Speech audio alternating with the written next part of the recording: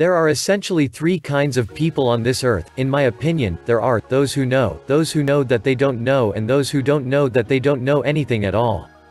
And for the longest time, I belonged to the third group, until two major events changed my life. The story of my first wake-up call goes like this. I had been watching videos on YouTube about how to make money online at the time.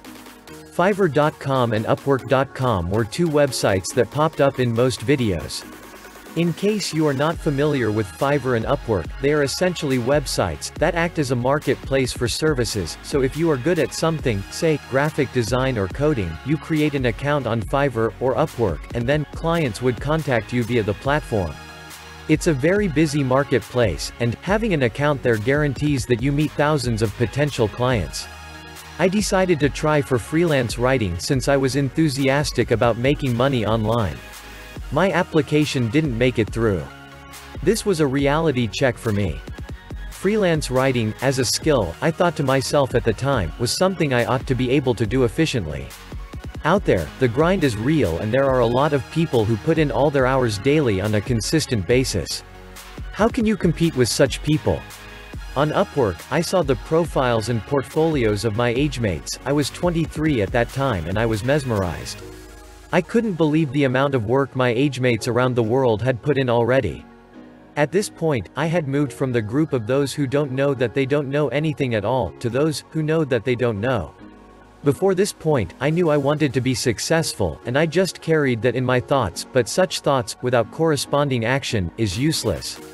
A lot of companies spring up on daily basis, and they are putting in the work. Some others are building careers online, writing books, into sports, etc. Another group of people are posting on their social media that they are gonna make it big in this life, and they are not putting in the work. These guys are completely clueless about what it takes to get to the very top. I have nothing against social media, and it's okay to post there once in a while, but some people spend an insane amount of time on social media, consuming contents on entertainment. I mean, it's okay to have a laugh or two on social media, but to spend so many hours there, is simply a no-no.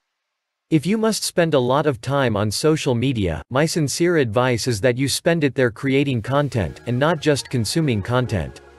One social media platform I have come across that seems to be really helpful is LinkedIn. Over there, people aren't taking selfies and snapping their food.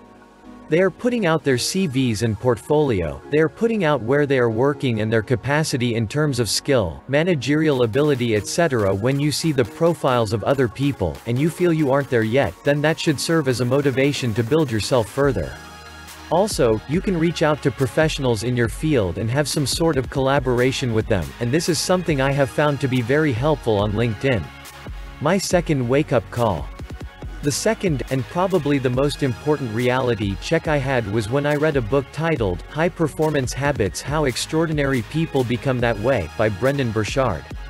Now, I won't go into details about who Brendon is, but I will say that he is a leading high-performance coach amongst other things. He once had a client who asked him to produce information about the habits that guaranteed success. A failure to do so will result in loss of contract with this client. This experience set in motion the forces that led to the publishing of that book. Brendon had to do a lot of research, definitely not on his own.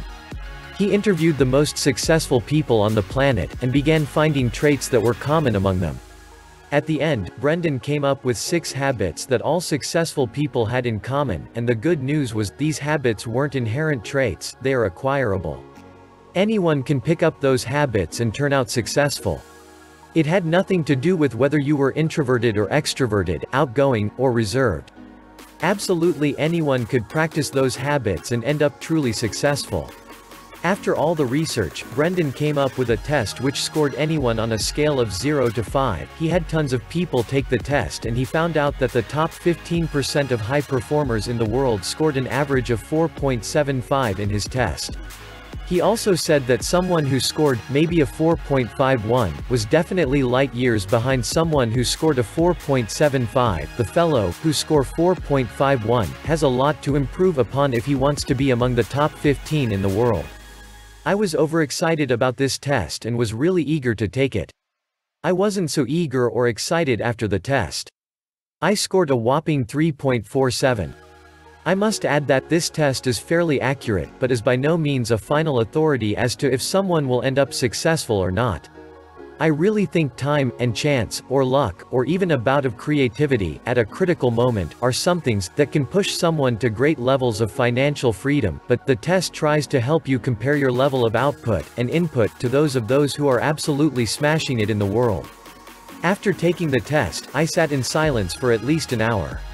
I began to recollect my thoughts. Someone who scored 4.51 is light years behind a high performer, here I was with a 3.47. I am probably galaxies behind them, I thought to myself. And here I was, telling myself, I wanted to be a billionaire, without actually knowing the amount of work it takes to be a billionaire. I think at that point, I had moved a step higher, from being someone who knows that he doesn't know, to someone who knows the things I must do, to join those who truly knew. Growing up, I always felt I was talented, and it made me blind to the fact that, in a fast-moving world like the one we have today, hard work beats talent, over and over again, times without number. I did have a good mindset, I wanted to be successful, but I was oblivious of the amount of work needed, to get to that level. To be successful, you just have to put in the work. There is no way round it. That book, and the test, changed my life.